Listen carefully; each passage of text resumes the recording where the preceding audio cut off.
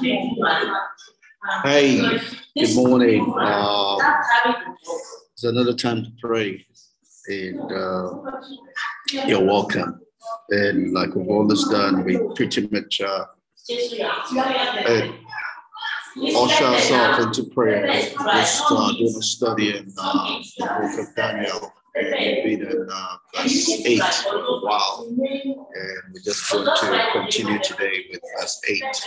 And yesterday we were looking earlier on something we started the day before, looking at the fact that God does not want us to be heavy at the top. Revelations 2:6, Jesus Christ says in 8, the doctrines of the Nicolaitans, which means it's the doctrine of people who seemingly overcome the people of God.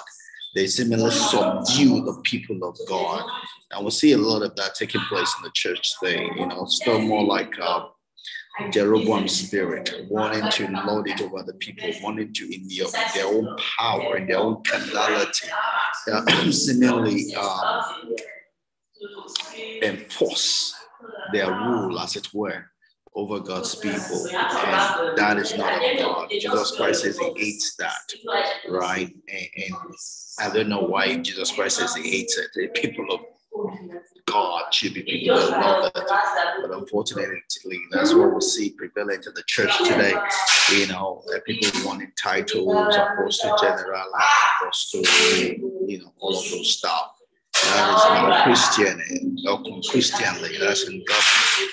Right? Where you find that's truly not a church. The kingdom of God is not in that place, right? They might call themselves whatsoever. The standard for the church of God, right, is John 17:17. Jesus Christ says, separate them by the word. Mark out the church, mark out my people by the word.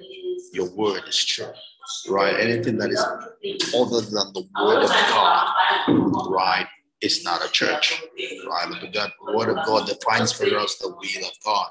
And Jesus Christ says on that last day, I'm going to say, I don't know you because you have not done the will of the Father. And the will of the Father is the word of the Father. So if there's anything we're doing that is not according to the will of the Father, then we're not a church. It can be anything, but not a church. Right? It could be a shrine. It could be a temple of demons. It could be a club or society, but surely not the church of a living God. Right? It's not a church of Christ, right? If it doesn't match up to the word of God, because the word of God is our standard. Hey, my sister Beauty, you're welcome. How are you doing? All right. So just pretty much continuing what we've been discussing still on Daniel chapter 1, verse 8. Still keying in on the word resolve. As I was preparing for this session, just meditated, and the scripture I've been mentioning for a while, Acts chapter 17, verse 22 to 31, comes to mind. Where Paul says he went to Athens and he saw that place to the unknown God. Right? The people were worshiping an unknown God. They were, as it were, reveling in their ignorance of worship. And where there's ignorance, you will not find God. Right? And that's the popular saying by Isaac Newton. Right? Isaac Newton posted this way. He says, he who thinks half-heartedly will not believe in God, but he who really thinks has to believe in God, right? If you really think, we will believe in God because God is in our thoughts, right? Because, and it goes on with what Paul said, because it says that he was talking to those people. I said, how can you people be making God out of strange things? Don't even our elders tell you that we are the offspring of God? If we're the offspring of God, then why will you be making God to look like something that doesn't resemble us, right? So, when it comes to religion, it's when people don't do the diligence to find God or to understand the will of God. That's when religion comes. Religion comes out of laziness. Religion comes out of indiscipline. right? Where there is discipline, religion has no place, right? But let's go ahead and pray. We'll continue afterwards. And all right, just as we were sharing in the morning, just to tie back to Acts chapter 2, Acts chapter 17, verse 22 to 31, and just ties along with what Isaac Newton says, that when we think outwardly, we cannot believe in God, And just today, there's this woman that preaches that people seem to send around our message and all of that. And I think she's mad. I think she's crazy. I think she has no clue what she's talking about. And surprising thing is that you have people following her because she says crazy things. What people were sending around today was something where she was saying that if people barb their hair and they show the skin of their head, that it's a sin, and you wonder where she's getting that from. Again, our doctrine, our constitution is the word of God.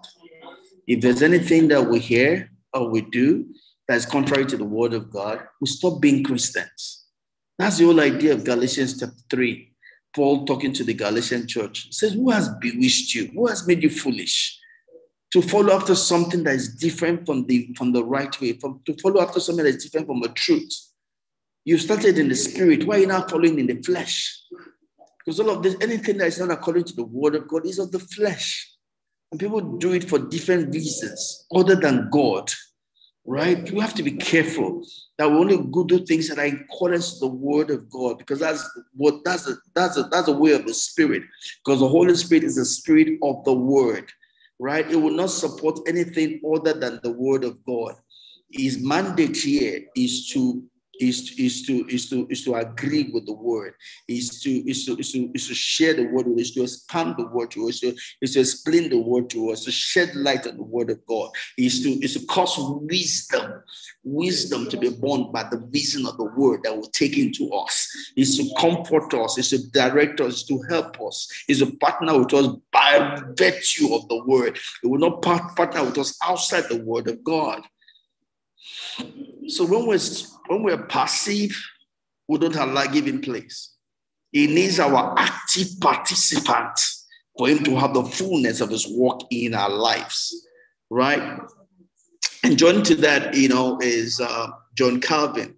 John Calvin says that until we know ourselves, we cannot know God. And when we know God, we know ourselves. He's just saying that the knowledge of ourselves and the knowledge of God are so intertwined together that you cannot know God without knowing yourself, and you cannot know yourself without knowing God, because we're his offspring, where God created us to just be little hymns, to bring him glory, to show forth his manifest wisdom, or just to show forth himself, to show forth his glory through beings that he has created, right?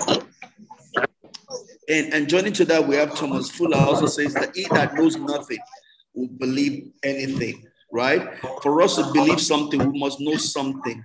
It's the knowledge that forms the foundation for belief, right? Belief is not something that just comes in an empty space, right?